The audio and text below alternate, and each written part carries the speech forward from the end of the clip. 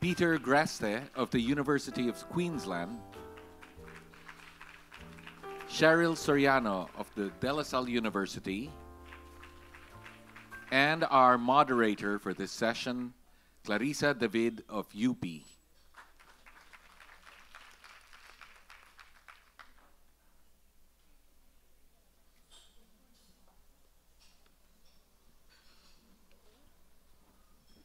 Hello. Hello. Welcome back, everybody. I am very pleased to welcome to our panel today some esteemed colleagues. We will be talking about disinformation and democracy. So this is the part of the program where we will discuss how disinformation, or fake news as we sometimes call it, although that terminology has now been identified as problematic, how it could undermine democratic societies and systems and principles. Together with our esteemed guests today, we will try to understand the scope and inclusions of what we call disinformation. Our panelists will discuss how disinformation undermines democratic processes and systems. So let me quickly reintroduce our panelists just quickly. Mr. Peter Greste is an award-winning journalist and academic, currently affiliated with the University of Queensland. He has 25 years' experience as a foreign correspondent and has worked for Reuters, CNN, and BBC. Dr. Encinas is an assistant professor at the Political Science Department at the University of the Philippines in Diliman. And then Dr. Soriano is chair of the Communication Department at De La Salle University and has authored papers and books on digital media and social and political transformations. So we will again, if you have questions that occur to you as the panelists are speaking, please write them down on a piece of paper and then hand them over to our lovely ushers over here and in the shirts in green, and they will, those in green shirts, and they will hand it over here and we'll ask the questions for you. If the question is for a specific person in the panel, please write it down as well. So we'll start by hearing some initial thoughts from each of our panelists, around 5 to 10 minutes each. After that, we'll have some questions and discussions, and then everybody in the panel, I invite to ask everybody else questions if you have questions to the other. Why don't we start with Dr. Cheryl Soriano from De La Salle University. Yeah. Thank you, Claire. Good morning, everyone. I prepared something, so I'll be reading some of parts of it. I'll try to sexify it as much as possible. Most likely, I will fail. So 10 years ago, when I was starting my PhD, there was much enthusiasm about the empowering potential of the internet, prophesying the advent of a cyber-democratic society, or the emancipation of citizens from state power or market forces. Pierre Levy even anticipated the fall of dictatorships around the world, resulting from a participatory culture and collective intelligence facilitated by online media. With all these hopes of the past, it is thus lamentable, as Tim Berners-Lee himself worriedly expressed last year, about how the same affordances and features that help under-resourced groups are also used by certain sectors with bad intentions to game the system for financial or political gain. What is the relationship between democracy and disinformation? To confront this relationship, I will use the 3 democratic participation axes proposed by some scholars, Vettel and Brindle, in their analysis of cyber democracy, but try to simplify it. The first element focuses on the value of information, number 1, and the model of an informed citizen, which is central to liberal democratic thought. Information is an important prerequisite for all forms of political participation. How can you participate and formulate an opinion without information? The internet has been praised for providing access to vast amounts of information, but also in democratizing this creation of information. As Peter Dahlgren argued, the open and accessible character of the internet also means that traditional centers of power have less informational and ideational control than previously held. Misinformation, or the unintentional sharing of the false information, and disinformation, or the deliberate, intentional creation and sharing of information known to be false, are therefore both threats to democracy. Disinformation is worse because this is not just about people's inability to ascertain evidence-based information from those intended to be false, but it also manifests the role of orchestrators of disinformation, those that intentionally seek to manipulate, mislead, deceive, or silence evidence-based information for specific purposes, such as the advancement of political agenda.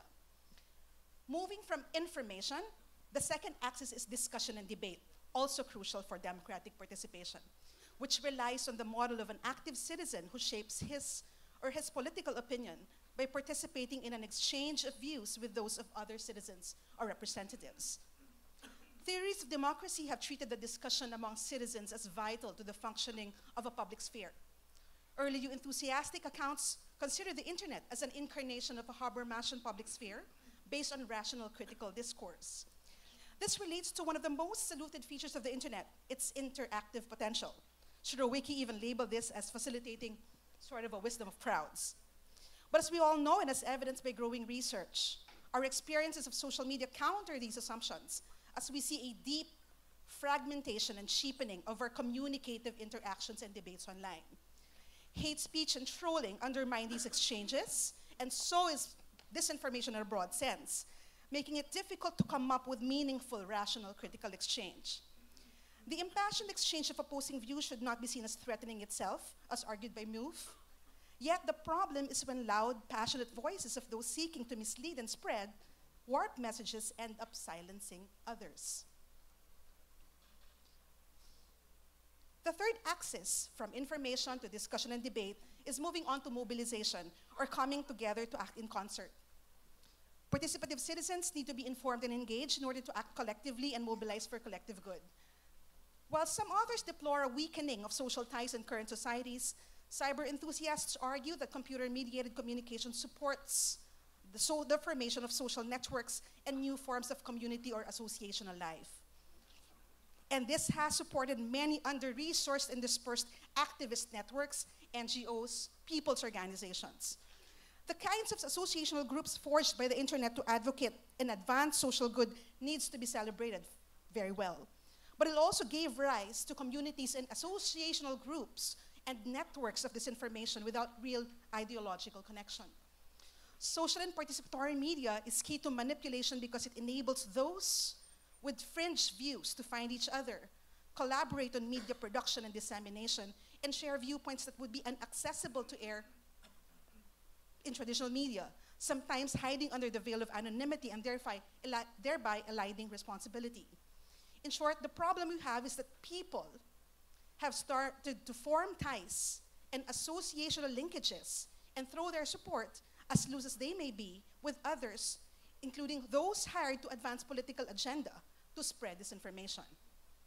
So in bringing the three, I close. The problem of democracy this day is, first, the intentional distortion of information or creation of false information in its active spread.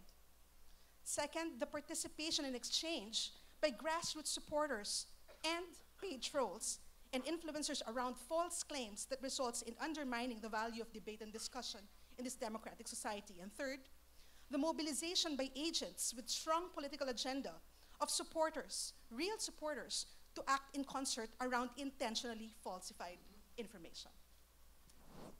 Thank you very much.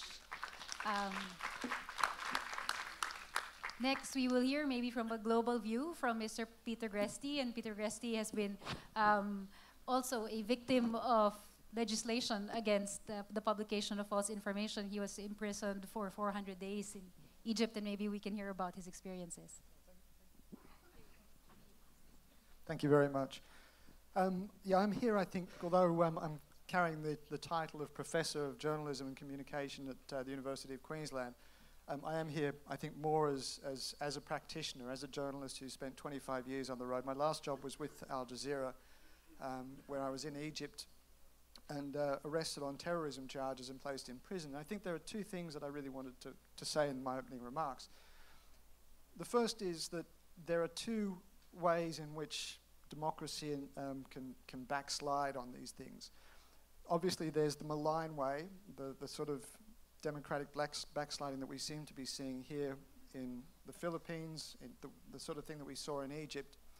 But there is also a benign backsliding, which is a kind of thing that we're even seeing in my own country, in Australia, where governments, and let me go back, there is a common denominator in both these situations, where governments have been using national security as an opportunity, as an excuse to roll back on all sorts of democratic reforms, to close down freedom of speech, to silence the press, to introduce all sorts of laws that limit the work that the press can do.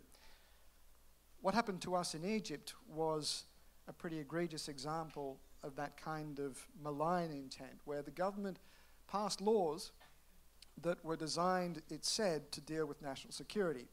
It said that Egypt is, I think at the moment, the world's third biggest jailer of journalists, behind Turkey and I think China.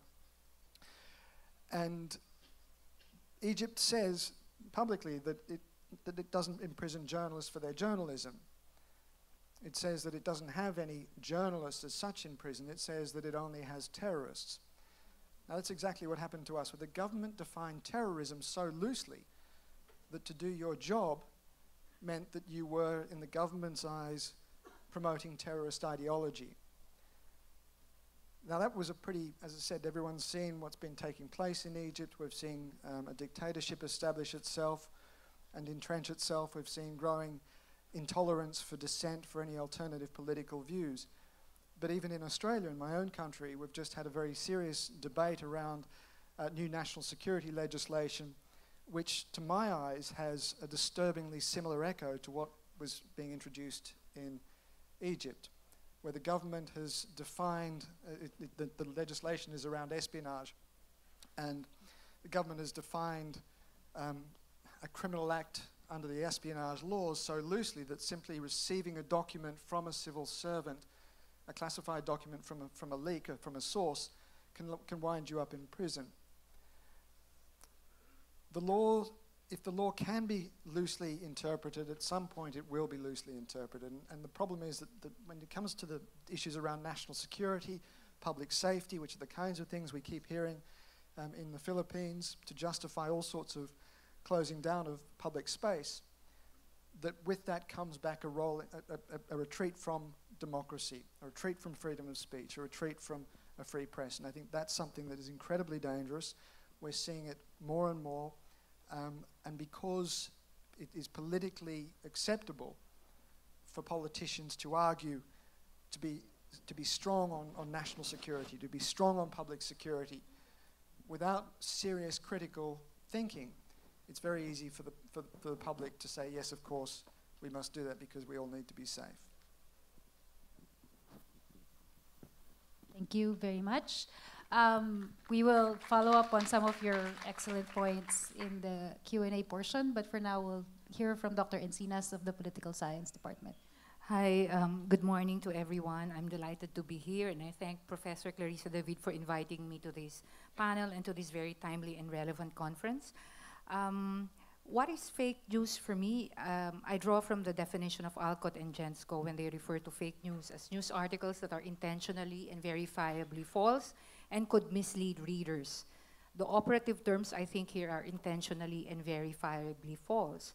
While this definition encompasses some of the things that we have read in the local news as well as from abroad, I think we need to also add a dimension of fake news proliferation as being systematically implemented, mainly to account for the study of Jonathan Ong and Jason Cabañas, which I understand will be presented tomorrow, which tells us about how fake news is operated at different levels.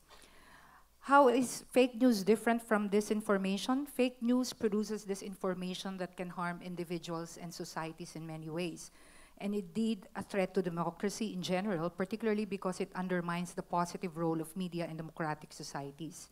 It legitimizes government crackdown on the media in general and has a chilling effect on the opposition, who may be wary of being targets of fake news. It can also be used by authoritarian regimes to manufacture legitimacy, such as in the case of Prime Minister Hun Sen, who has been accused of the Cambodian opposition of buying Facebook likes. According to the news report about the petition, Hun Sen's page is liked by 9.4 million people, even though only 4.8 million people use FB in Cambodia. And despite the fact that the page is written in Khmer. Well, as a trivia, I also follow Justin Trudeau's Facebook account, even if I don't know French. Fake news can also prop up support for controversial government policies. We have seen this in the Marawi conflict, in which fake photos and what have you proliferated, mainly with the aim to generate the support to martial law in Mindanao. Fake news can lead to violence, as when a man in the run-up to the 2016 elections in the US fired at a pizza restaurant thinking that there are children held as sex slaves inside. with alleged links to Hillary Clinton. Fake news can also deny the legitimacy of political foes or enable politicians to dismiss accountability by branding as fake news any media report alleging corruption by the administration. Lastly, which for me is very important when we talk about democracy, is that fake news enables anyone with a misogynist agenda to use gendered language, manufactured fake images, videos, etc. to malign women, especially women politicians, and undermine women's role in politics, which we have staunchly fought for since 1937. This is abhorrent and discourages many women from entering the public sphere. It denigrates, quote-unquote, the feminine, to quote the feminist scholar V. Spike Peterson. Even Hillary Clinton, during the 2016 elections in the US, fell victim to this. In the Philippines, we can see this currently being done by both those who support and resist the current administration. For those who are lucky, their fake news can even merit a congressional investigation to be feasted on by mostly male legislators. Women and the LGBT community are the prime targets of fake news, as this bodes well for its clickbait nature. Why do misogynist fake news sell? Because they strike at what is familiar, the gendered hierarchies to which most of us are socialized. That the poster girl of fake news in the Philippines is a woman, I believe is not an accident, but by design. Misogynist fake news is pernicious because we may identify that it is fake news, but we laugh at them and even share them at times, which tells us that misogynist fake news may even sell better compared to other types of fake news. The end game for all this is what I would call the boy who cried wolf syndrome. Nobody will believe the media when it is already telling the truth. Who then can we turn to? Who will guard the guardians, especially in these times when our political institutions are being attacked in all fronts? The media, as the fourth estate, must be the beacon of hope during this time. Thank you. Thank you. Thank you very much, Dr. Franco. I have a question for Cheryl. Do you think that there's something different about disinformation? You talked about the difference between what's intentional and unintentional. Do you think that there's something specific about intentional disinformation campaigns when it's state orchestrated or when the source is a state? Because we often hear that this has been around, propaganda has been around forever. Why is it something that we should be concerned about today as a special problem? I think intentional and orchestrated disinformation is particularly critical in the context of social media, which has a high possibility for programmability and manipulation, right? So if your strategy is intentional, deliberately planned, well orchestrated, you really can study the system.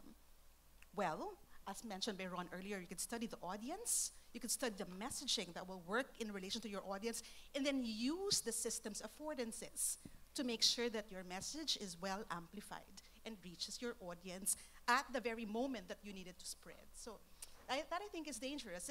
It can be used by activists as well, by journalists as well, but the fact that it can be used by people of particular kinds of intentions is what's worrying. Please go ahead. Yeah, I think there's also another point where, and I want to be very careful to underline the fact that I'm not anti-social media, but one of the things is if we go back to the days of pre-social media, if the government lied, the journalists acted as gatekeepers.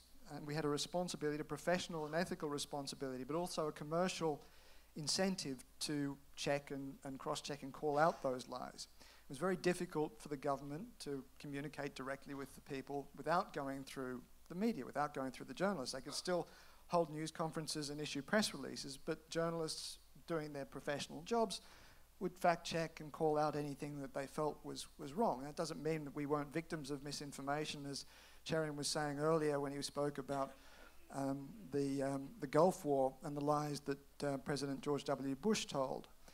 But the fact is that that system has, to a greater or lesser degree, kept politicians reasonably honest as well as ourselves. But social media has allowed us to open up pipelines directly from politicians to those people who support them. And the problem is that we all like to see and hear and read news that agrees with our opinions. If we see and hear a politician saying something that we like or we agree, if it feels truthy, then we tend to like it and we tend to support it and continue to promote it. Anything that contradicts that view, even if that view is wrong, all of a sudden becomes fake news in our own eyes. And that's why I think we're seeing things really turbocharged in the current environment in ways that we've never seen before. Now, that doesn't mean I think we should roll everything back to the good old days when there was no social media. Clearly, social media has a lot to give us. But we need to recognize the problems, and I think we need to be a lot more aggressive in the way that we design the structure of the system, the checks and balances, to make sure that we do have the capacity to hold politicians to account, to keep them honest, and that we do have the capacity as journalists to produce stories that genuinely challenge those in power. And just maybe as a brief backgrounder, if some in the audience are not familiar, there have been, I think, 2 or 3 Senate hearings to try to come up with or propose legislation to address the problem of fake news and disinformation. And there have been many attempts to try to discuss whether legislation is the solution. And I think, Mr.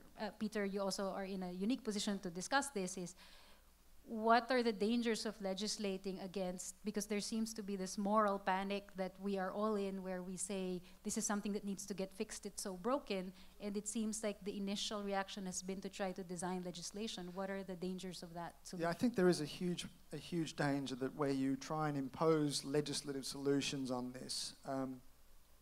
Again, let me go back to what happened to us in Egypt, where the government introduced some legislation that on the face of it was designed to protect national security. It was designed to stop promoting terrorist ideology. It was designed to stop the spread of false news to undermine national security. Now the problem was, as I said, on the face of it, it's very difficult to argue against any kind of law that would protect the country from terrorist ideology. Well, the problem was that the government then defined terrorism so loosely as to include what most people would consider to be the political opposition. And so as a journalist, when we went out and interviewed the opposition, the Muslim Brotherhood at the time, we put that to air. As far as the government was concerned, we were, by definition, therefore, promoting terrorist ideology. The government branded the opposition as terrorists. We were accused of broadcasting false news to undermine national security. Again, on the face of it, a piece of legislation like that is hard to argue against. But that's how it was interpreted. And when you introduce laws to try and deal with that sort of situation, as I mentioned earlier, the Australian government has been doing something similar. After very fierce public debate, I might want to add, the government has been forced to roll back on some of that, on the more draconian elements of that legislation, of that bill. But I think the trend is there, and this is the problem, that when you criminalize these kinds of transgressions, you give a lot of power to the authorities to use that as a tool to silence free press, and it becomes anything that challenges the integrity of the state. Anything that undermines confidence in the state institutions can be interpreted as the political opposition. So I have real problems with legislative solutions.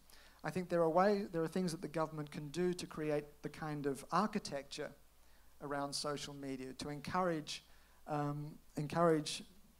legitimate reporting, to discourage fake news. These are solutions for people, for lawyers and the like, with a much higher pay grade than I. But I would caution against being in a rush to introduce laws, particularly draconian laws, to try and stop fake news. Because again, remember, fake news, as far as the government is often concerned, as far as politicians are concerned, and we keep hearing it time and again, we saw President Duterte using the term, fake news becomes anything which contradicts me, anything that undermines me. That by definition is fake news in the eyes of government, and that means that every person in this room who's doing their jobs as a journalist becomes guilty of that. Thank you. Jean, what do you think, how do you deal with this when the population seems to be so supportive? It seems supportive of many types of solutions that are criminalizing behaviors, that are trying to stamp out the job that the press is doing and trying to limit free speech. We see a lot of the discourse really talking about how we should restrict some of these freedoms in the context of trying to change the constitution of the country. What do you think about the public support aspect of it?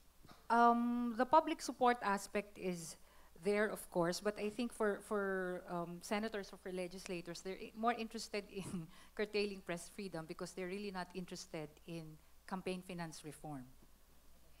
Because that to me is, I think, one of the solutions, especially that the 2019 elections is coming. I think a lot of politicians, and we're seeing that already nowadays, are going to use social media to their utmost advantage because it's cheap and it's getting a lot more people in such a short time. Do you think, maybe Cheryl, you can comment on this, how should journalists now deal with their position in the market? Because it seems like a lot of the attacks online and the attacks also on television and in the statements of the president and other officials of the government has been to try to undermine the credibility of journalism, the practice itself. How can journalists try to gain the trust of the public again?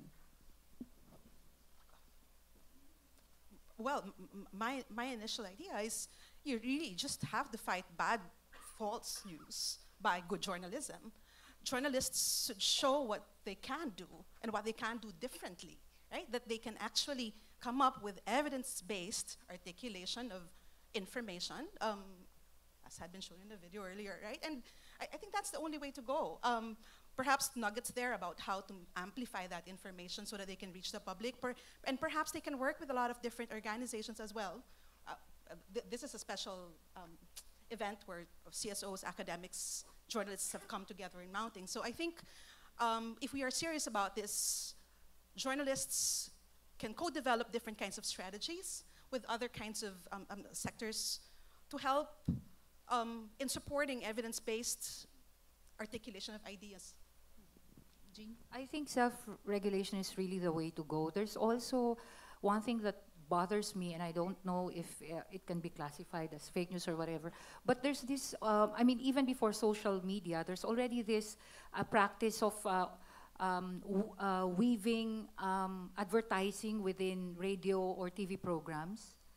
I don't know how you call it, but most people are just interested in listening to the news, but not interested in knowing where to get a liver capsule or a juice, not even vetted or approved by the FDA. So I think, I don't know, but that's something that should also be reviewed.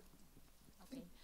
I'm just going to weigh in here because I think one of the problems is we in this debate, we tend to lose sight of some really important fundamentals. Let's go back to basics. Remember, the media is the fourth estate. It's supposed to sit alongside the judiciary, the legislature, and the executive. We're the fourth pillar. We're supposed to keep the bastards honest. We easily forget the politicians work for us in a democracy. That's how it's supposed to work. We hire them when we vote for them. We pay their salaries through our taxes. We are their employers. So as their employers, we have a responsibility to know what is being done in our names in a democracy. We tend to forget that, and as journalists, as the media, as academics, we've lost sight of that argument. We need to make that case, and we need to make that case as a unified industry. What happened to us in Egypt was a rather extraordinary thing, because I know from my own personal experience that journalists are a really fractious bunch. The only time we tend to ever move in the same direction is when there's a bar in the room. Otherwise, we tend to fight each other. I mean, that's who we are. By nature, we're cantankerous, noisy, rowdy lot. We tend not to agree with each other.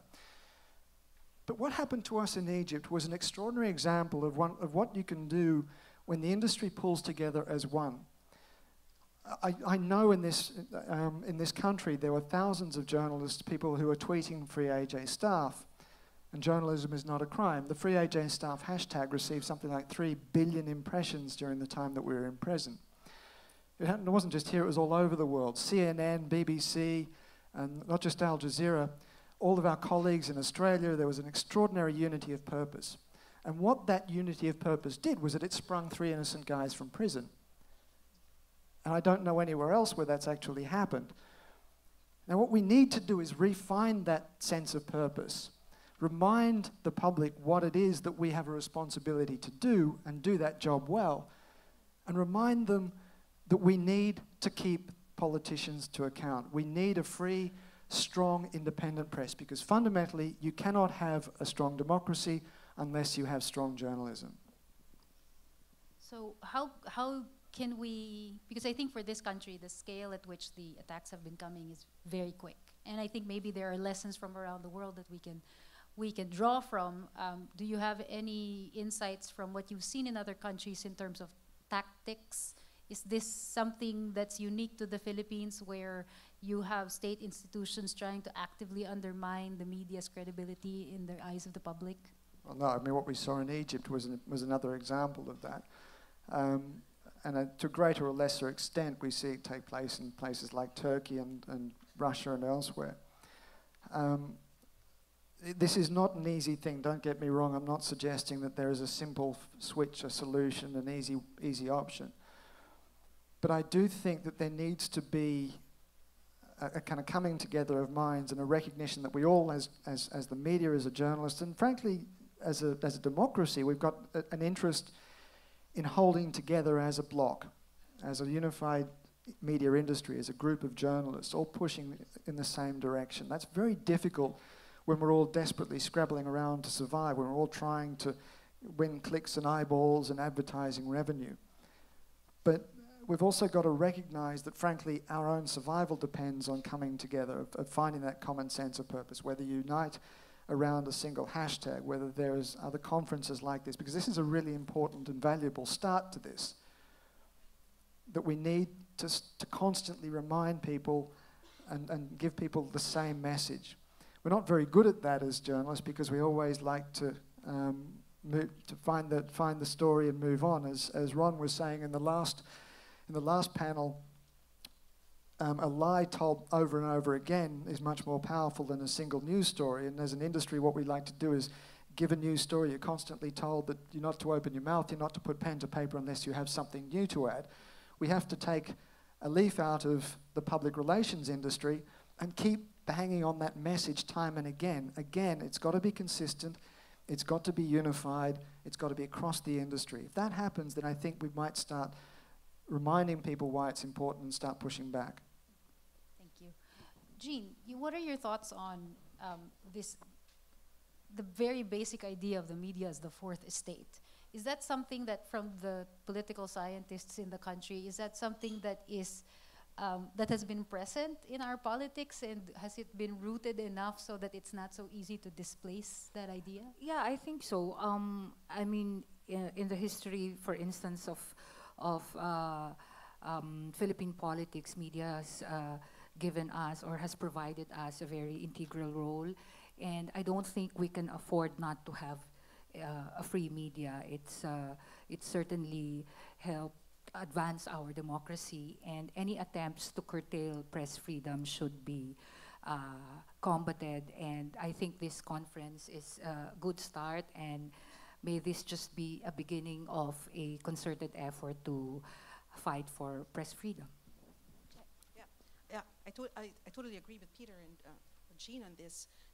Just a point of reflection also, though, that some people have found an avenue for expression on the internet freely, because they may have felt that traditional media is exclusive to certain people, intelligent people who can pass through editorialized writing, for example. So I guess one way is to show how journalism can be inclusive of, speaking of people's common issues as well, and at the same time challenging perhaps articulations of some people that media is biased, that the media represents only particular sides or views, because the other side is using that as a reason for, oh, well, the internet is democratizing, actually. It's allowing ordinary people to speak when they haven't been able or given the chance to speak before. So I think it's crucial to challenge those assumptions as well, and by simply showing that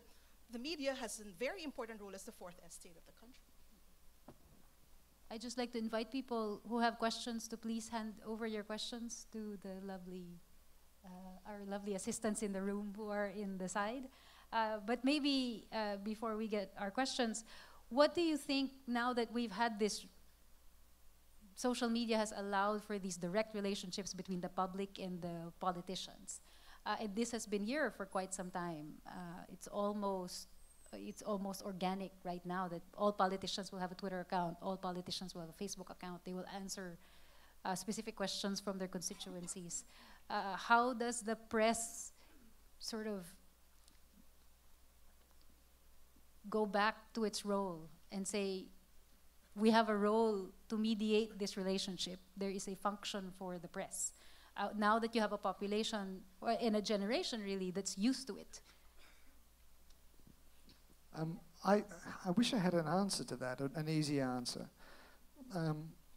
I don't think it's right, and I think what you were saying a moment ago is really true, that there is, that the internet, that social media has created a democracy of voices, and we did have this arrogant period when we as journalists kind of stood on our pulpits and handed down these sermons of information, and the public simply had to receive it, and there was very little feedback, and we do need to learn a degree of humility about that and learn to become a lot more responsive to news or to various voices that were otherwise shut out of mainstream media.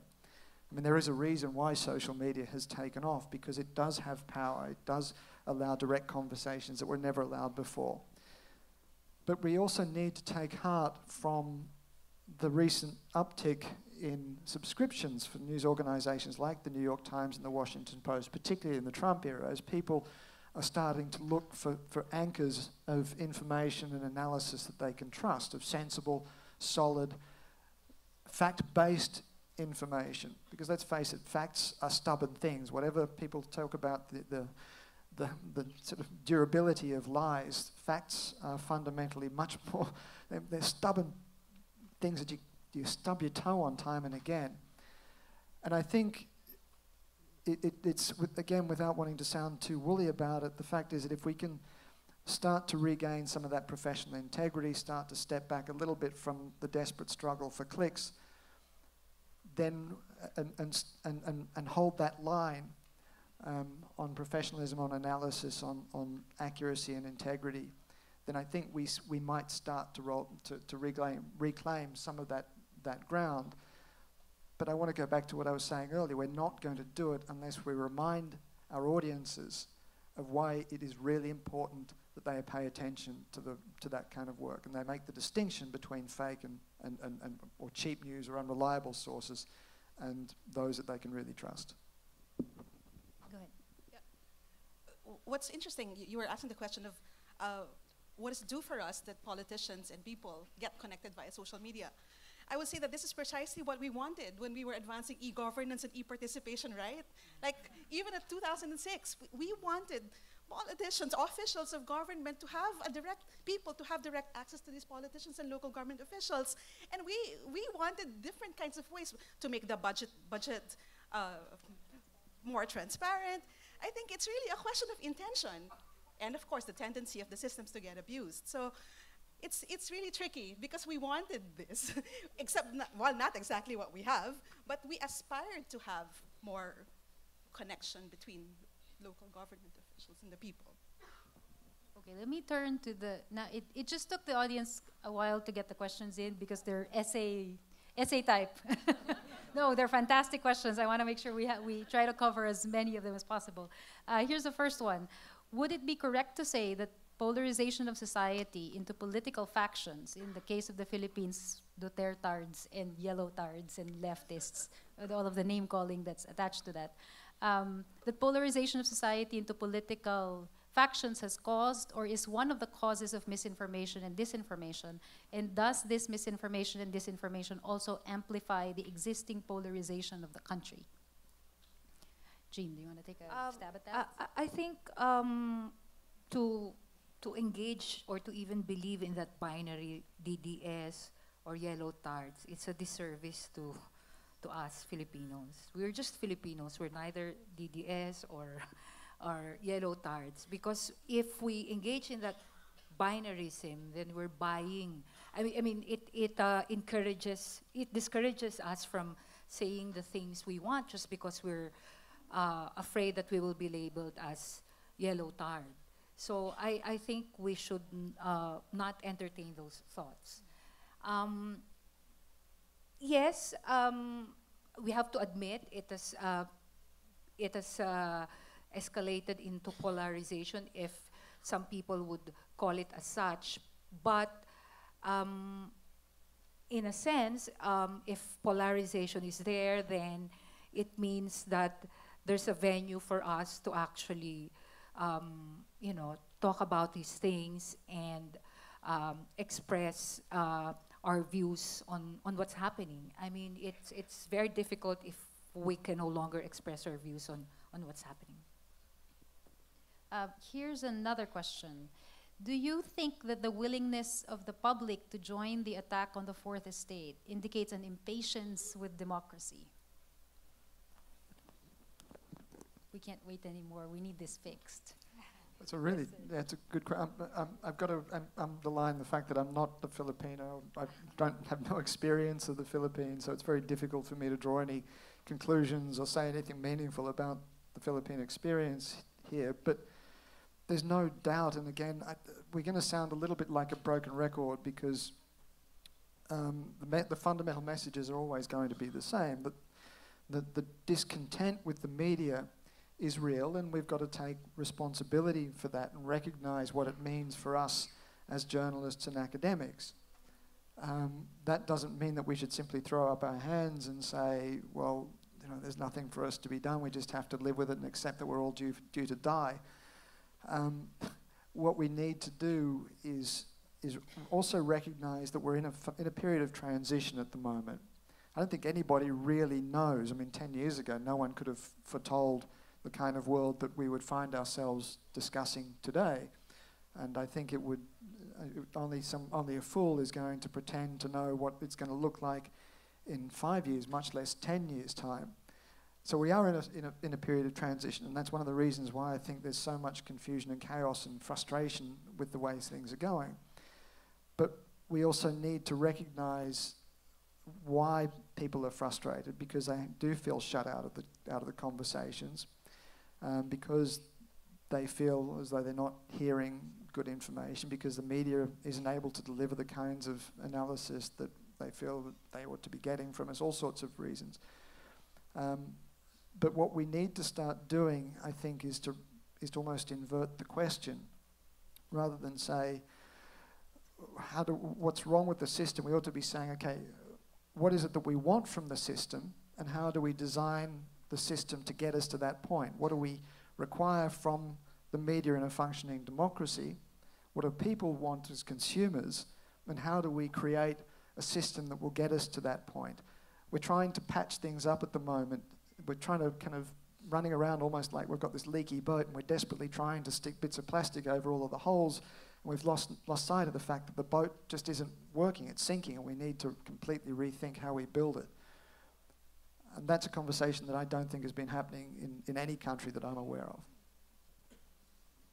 Okay, there's a great question here. Is the idea of the Fourth Estate an analog concept in a digital world? What should be the nature and role of citizen journalism in this new information environment? I'm going to throw that to Cheryl first, because I want to give you a hard time. No, I'm kidding. Yeah, I think citizen journalism is really important. Community journalism specifically too. I think we have to be really thinking about how good journalism can reach the people the most vulnerable. And this is where I guess citizen journalism, in partnership with your other established media institutions, can work together in making people feel that local issues, community issues, are really represented. That's all I guess I'll have to say. Maybe Peter. I'm sorry, I'm hogging the floor here. Yeah. I think citizen journalism or community journalism is very important, given that dailies, even the traditional media, usually cover national news. And we actually don't know what's going on at the local level. Even during elections, we know who to vote for at the national level, but we hardly know our local councilors. Nobody votes during the barangay elections. So I think it's very, very important in terms of holding local politicians accountable. I'm going to have a crack here, and I'm going to respectfully disagree. because I think there's a danger of confusing citizen journalism with local journalism. There is a real need for local journalism, and I'm not discounting the role that citizen journalism has to play, but let's be honest here. When we talk about citizen journalism, we mean amateur journalism. We mean journalism that is not produced by professionals. Now, I don't know, hands up here who would go to a citizen brain surgeon. Yeah, exactly. We go to professionals because professionals know and understand the subtleties of the job that they're doing. I'm not suggesting that there is not a role for ordinary people to write stories and contribute information. That's important and valuable, and as journalists, we have a responsibility to hear and deal with that information. But we need to celebrate and underline the need for professionals who understand the issues, who know how to check information, who know how to create a story with integrity, who know how to work independently, who know how to set aside their own prejudices to get to stories. That's what professional journalists do, not citizen journalists. Citizen journalists have access to grind and so on. I'm not suggesting by definition that they're compromised or that they're biased, just that citizen journalists are not professional journalists. And we need to make sure what it is that we're talking about. Local journalism is really important. Everybody is interested, much more interested in what's happening in the local council. They're much more concerned about the potholes in the street being fixed than they are about foreign policy. All of the surveys keep telling us that. And that's really important. We need to find ways of financing really good local journalism.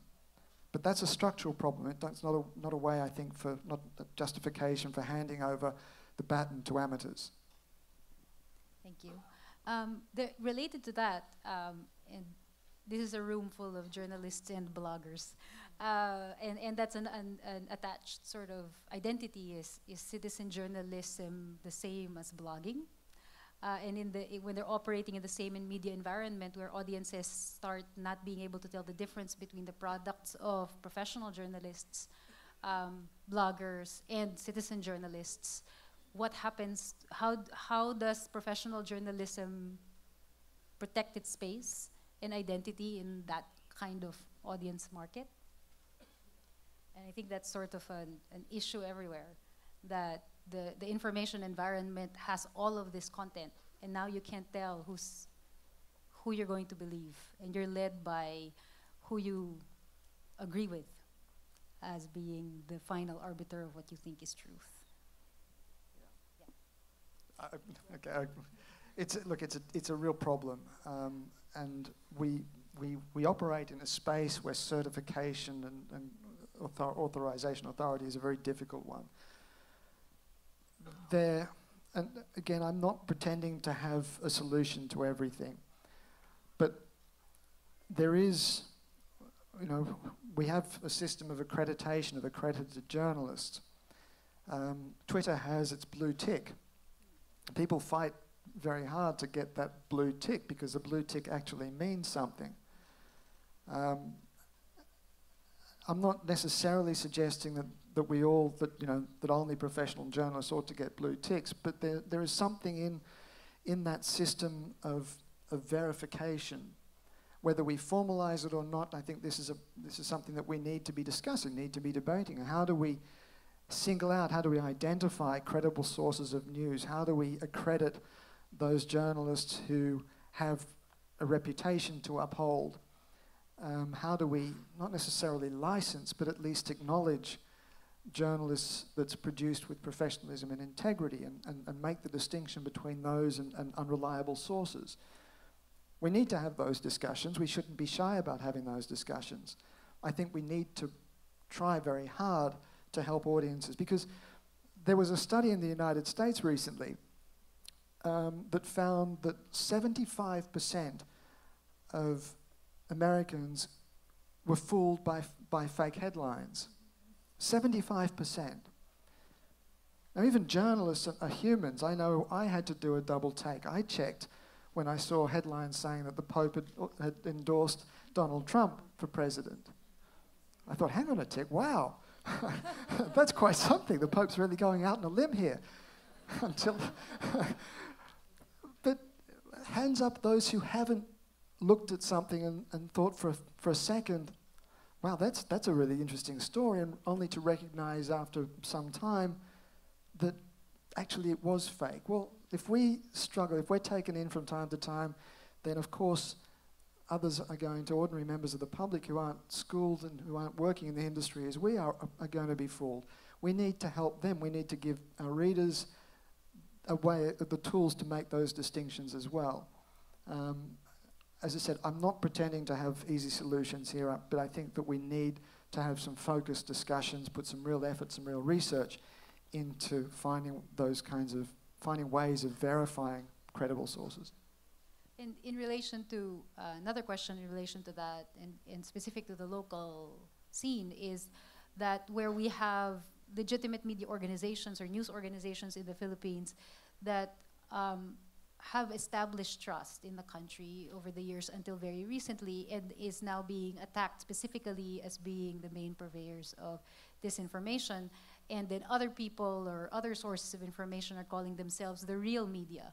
How do we deal with, what are the dangers of that, where this is a specific example of how non-journalists or non-media entities are working to really undermine the credibility of the press in the Philippines? How can we bring back the value that the general public places on the products that our press churn out on a daily basis? Well, not directly addressing it, but perhaps also the danger of media manipulation in social media. There's the tendency, the vulnerability of in the internet is an attention economy, right? Everyone wants to get attention in social media, and the goal is to, when one sees something that's attention-worthy, one wants to present it as fast as possible.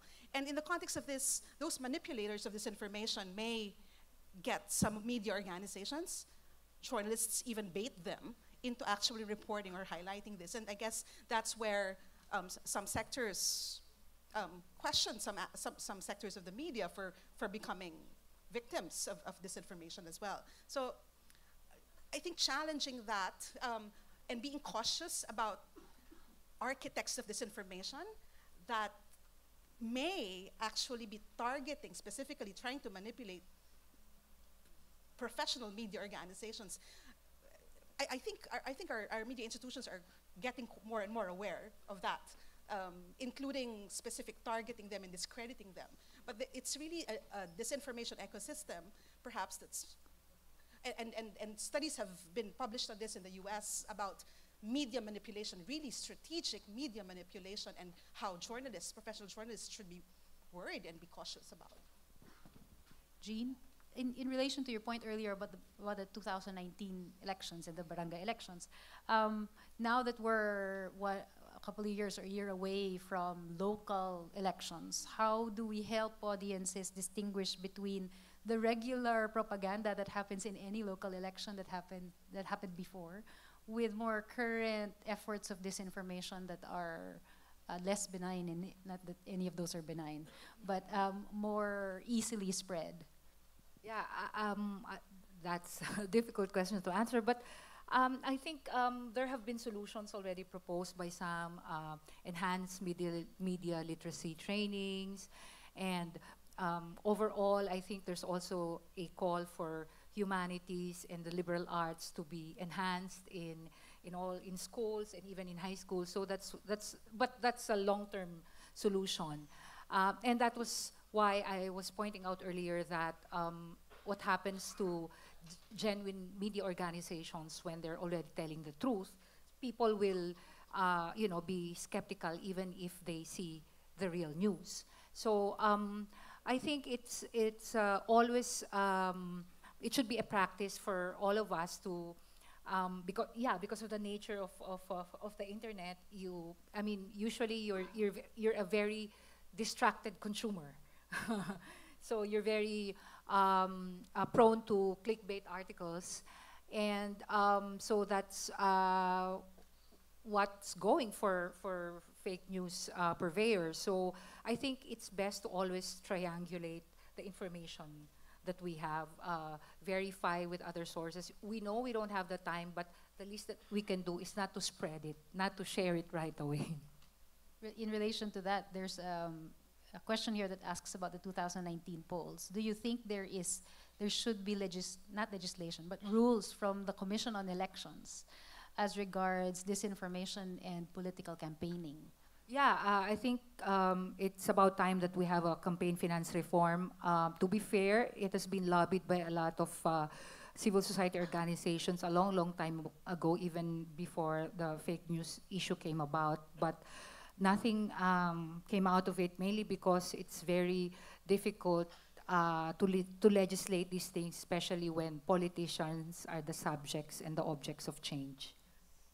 From the perspective of a practicing journalist, in an environment where journalism is under threat, like specific threats from state agents, which is happening here in the Philippines with much more veracity lately, can journalists really still be expected to be neutral, or is there an expectation of neutrality? Is that still the best way to go about this? Yeah, I think neutrality is a really important thing to hold on to, really important ideal. And neutrality doesn't mean objective. We sometimes, I think, get trapped into this idea of objectivity, and we try and often sell the work that we do as objective. And that's only ever going to get us into trouble, because every single person in this room is going to walk away with a different perspective about what was said in this panel. Not that anyone is lying, it's just, or is disseminating fake truth, fake news. It's just that each person will pick up different pieces of information. Different things will be important. They'll have different priorities. And so I think we need to step away from the idea of objectivity. We need to stop pretending that we are somehow, as journalists, we are somehow dealing with facts like handing these things down on tablets of stone, and make people understand that we are independent, but that we hold to certain values. That's accuracy, balance, fairness. Those are the things, and independence. Those are the things that we need to be championing.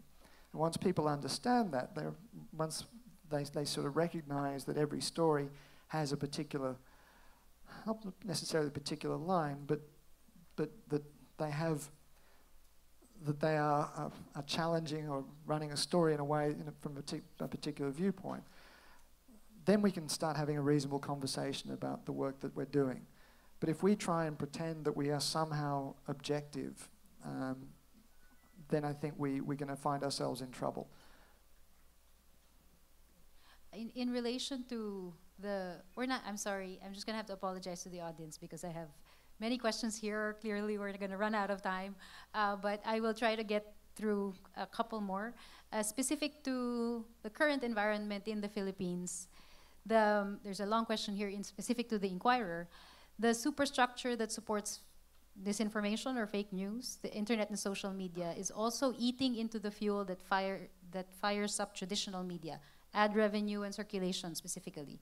That has always been the vulnerability of Philippine media, arguably all media that's commercial in nature.